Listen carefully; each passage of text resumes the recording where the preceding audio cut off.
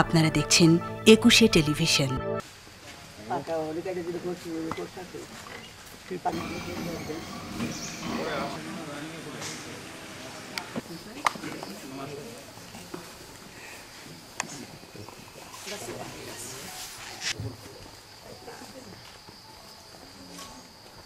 একবার আর সুরায় 1 লাখ 3 বার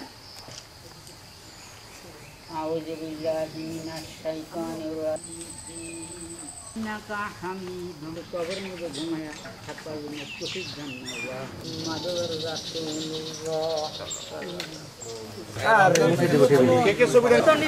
happy birthday to you. আমি দুর্ভাগ্যবান যে আমি একা এত বড় দায়িত্ব নিতে পারছি না। একটু একটু করে আগানোর চেষ্টা করছি। এই যে স্কুলটার সুখবর দিলাম, সেটাও কিন্তু আসলে যতদূর চেষ্টা করেছি, ছোট কাঁধে যতটুকুন সম্ভব হয়েছে চেষ্টা করেছি। ক্যান্সার হসপিটালটা আসলে আমার একার পক্ষে সম্ভব না। তারপরেও চেষ্টা করে যাব বড় বড় মানুষগুলোর কাছে। আবার একটু উল্লেখ করতে চাই, এটা কিন্তু অর্থনৈতিক কারণে নয়। ক্যান্সার হসপিটাল হচ্ছে না আর্থিক কারণে, এটা কিন্তু আমি একবারও বলবার চেষ্টা করছি না। এটার উদ্যোগটা নিলে অবশ্যই একটু একটু করে হলেও অর্থের সংকুলান, মানে অর্থ উঠে যাবে, এটা আমি বিশ্বাস করি। কিন্তু উদ্যোগটা নেওয়াটাই সবচেয়ে বড় ব্যাপার, যেটা আমি আসলে একা নিতে পারছি না।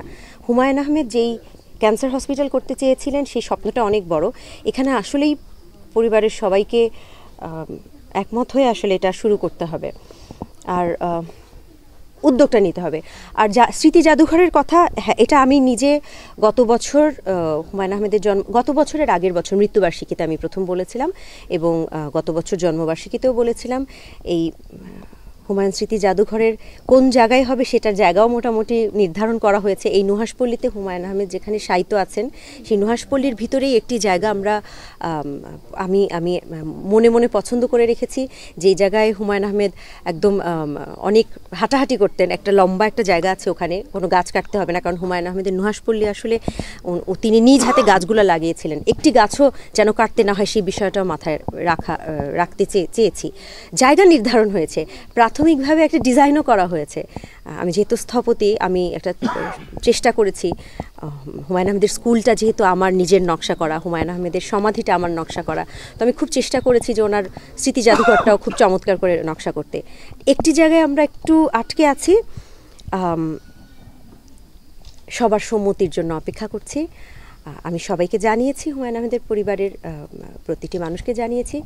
আশা করছি খুব শীঘ্রই আমরা সম্মতি পাবো, এবং হুমায়ুন আহমেদ স্মৃতি জাদুঘর